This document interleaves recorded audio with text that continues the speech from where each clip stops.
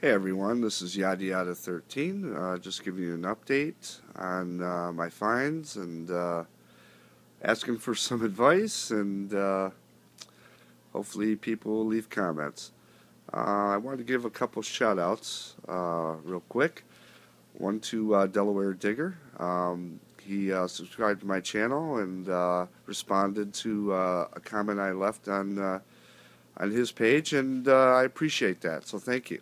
The other one I have to kind of read because it's pretty long. Wes N. VA Mid-Atlantic Relic and Coin Hunters.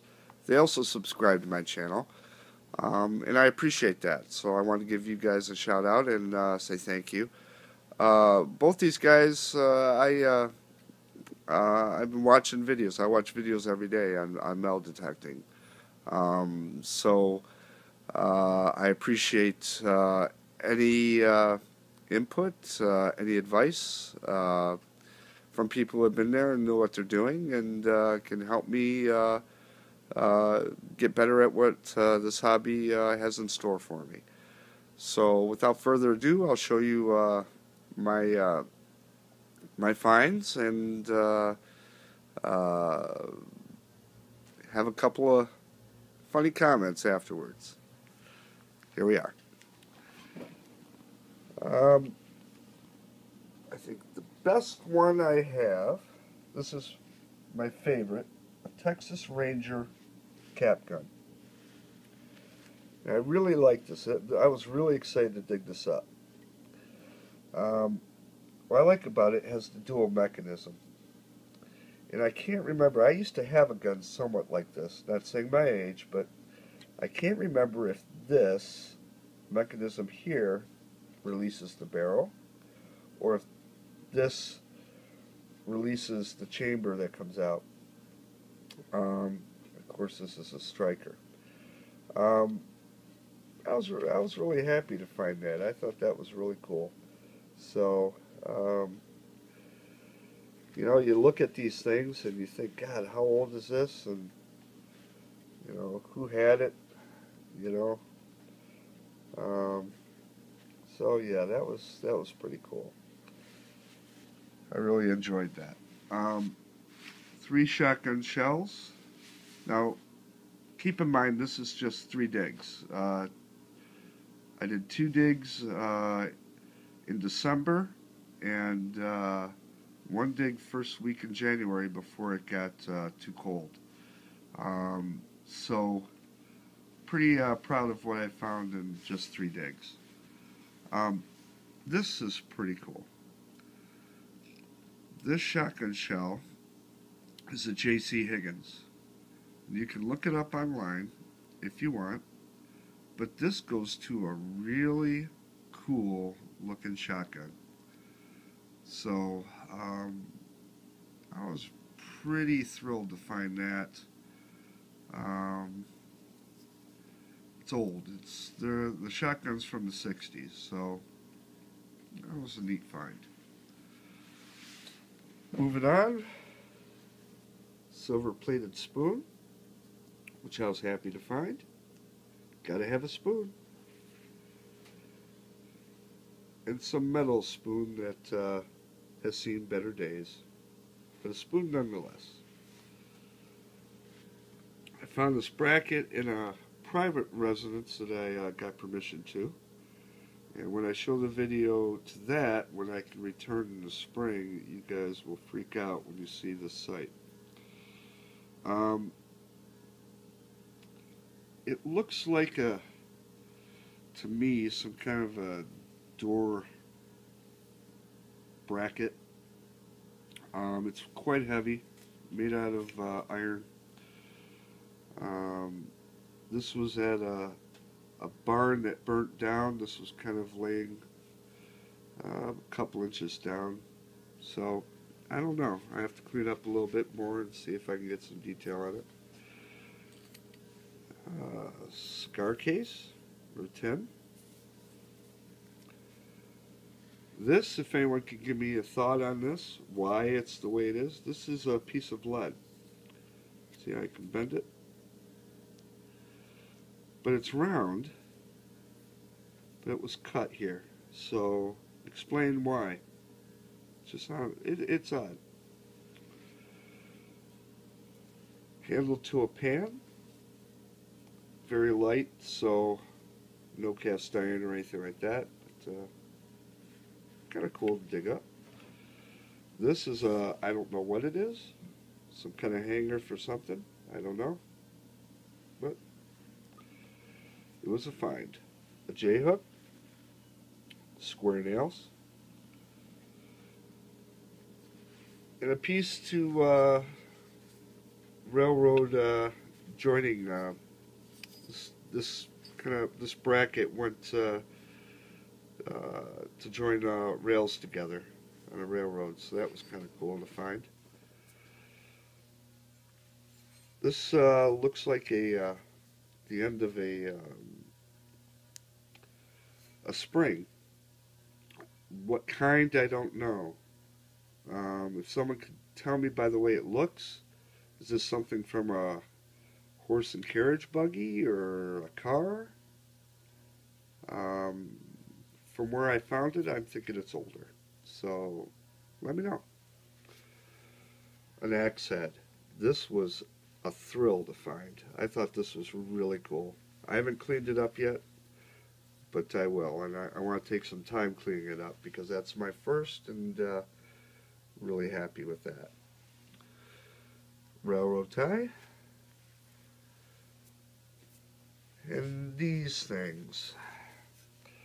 These are pretty heavy. They're not steel. I think they're pewter.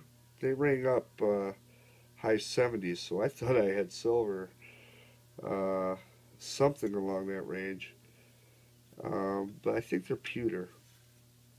This looks like a nameplate, but I can't, it's so far gone I can't read it, and I'm kind of bummed about that because I really want to know what it is. But these two other pieces were in the hole with that. I don't know if they joined like that or like that. I don't know. But what's interesting is it looks like they're riveted. There's like a hole on each corner. And each piece is like that. It looks like they're riveted. If someone knows, let me know. Bracket? To what? I don't know. Maybe inside a door? I don't know. Tell me. Now this is the funny part. Here are my coins. Found this is all clad. 2 quarters, nickel, 3 dimes. Nothing different. All clad pennies. Nothing real spectacular. Now, why do they look this way? Why do they look all messed up? This one in particular, it's falling apart even as I touch it. Check that out. See if I can zoom in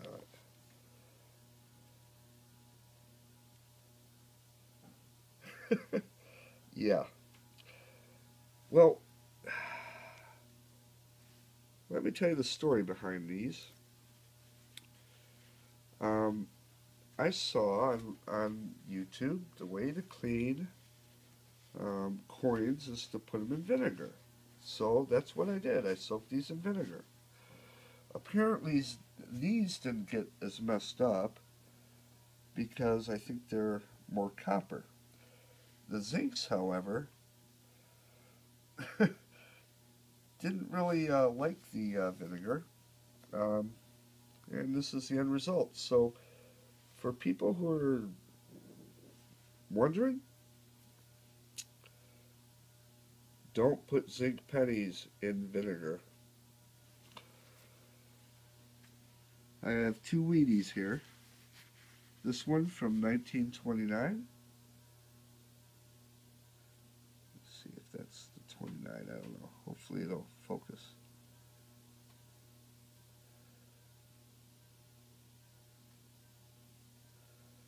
Yeah, gotta love the iPhone. Well, it's not gonna do it, but that's 1929, that's 1957.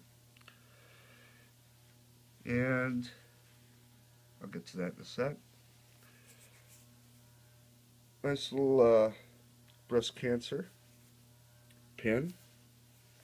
I was happy to find that. And this thing. This is silver. This is the first silver object I found, and have only found yet. Now, what is it? I first thought it was a ring. And in a sense it is. It's cool looking. It's got a nice design on it. See if I can focus. Oh, I gotta get better equipment here. There we are. Anyway, when I showed my wife, she said, oh, I know what that is. That's a toe ring. Well, guys don't wear things on their toes, so, okay, toe ring. Silver toe ring. Happy with that. Now for a question. These pull tabs. I can understand getting the beaver tail pull tabs.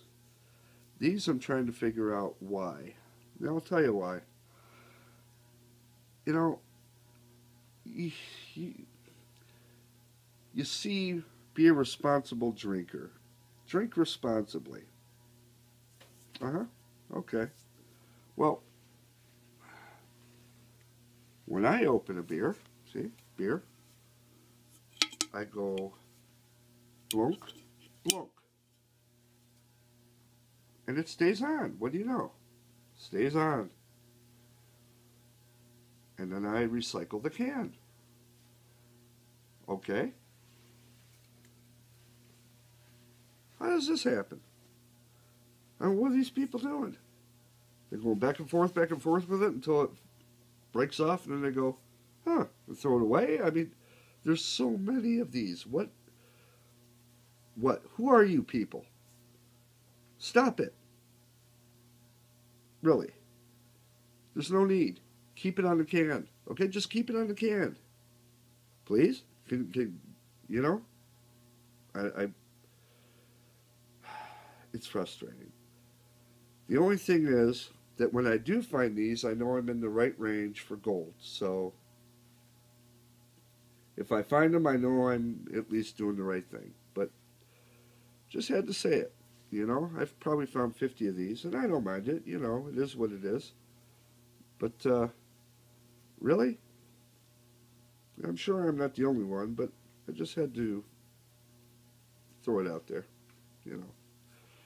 So anyway, those are my finds. Remember, this is just 3 digs. I found my first gun, which is cool.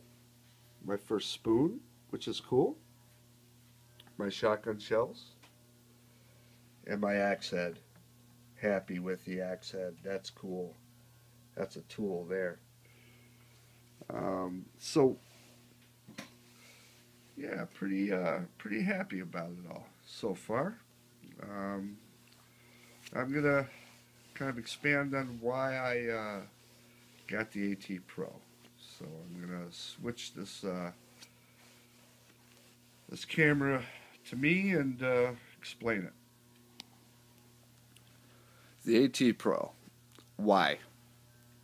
I know there are a ton of different metal detectors out there. And no, I did not get the AT Pro because of diggers. I watched a bunch of videos on metal detecting.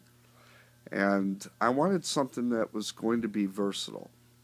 Something I can use in water, something I can use on land, something that's easy to use, and something that I didn't buy and then in a year go, oh, I made a mistake, I need to buy a better machine, and have to buy another machine.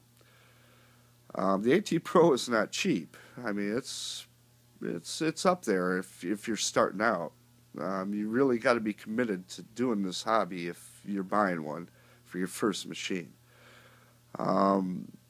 yeah, there's more expensive ones out there, and maybe in the future I might buy one. I don't know. My equipment will grow as I get better at this. But uh, I got the AT Pro for those reasons. I want something I could really master and get comfortable with, and I'm starting to really get comfortable with it.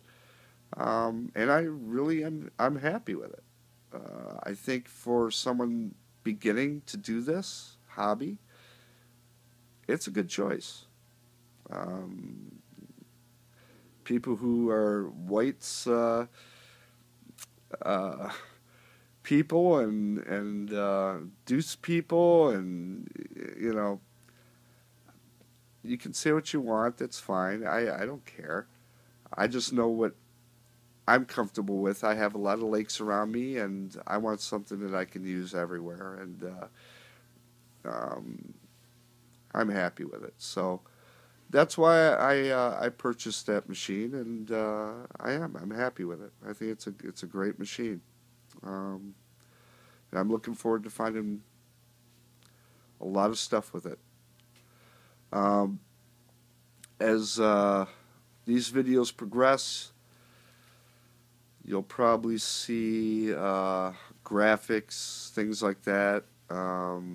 I'm not really used to the YouTube editing and video editing and all that. I'm just doing straight up videos right now. Until I get better equipment, that's what you're going to get. So, sorry I don't have music in the background. I don't have, cool little graphics. It's what it is, man. So, hope you enjoyed the video. Please subscribe. I'll try to do what I can in the future to do some live digs and that sort of thing as soon as the thaw. So if I don't post anything for a while, it's because the ground's frozen. There's nothing I can do. But I do have some permissions that are pretty exciting. So hopefully we'll find something good there, and you'll see. Till then, take care.